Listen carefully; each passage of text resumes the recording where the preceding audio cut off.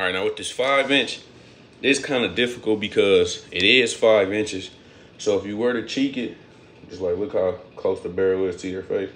So all you seeing is just, so what I found, same grip, and to either grab it like this, make sure you put your hand in front of the dust cover, and to just extend it.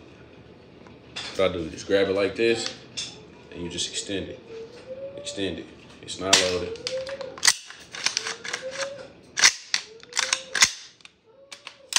And you just grab it like this, extend it. Or this is nice too because, like I said, it is 5 inches, so the muzzle don't rise as much. Like it literally just does like this when you're shooting it.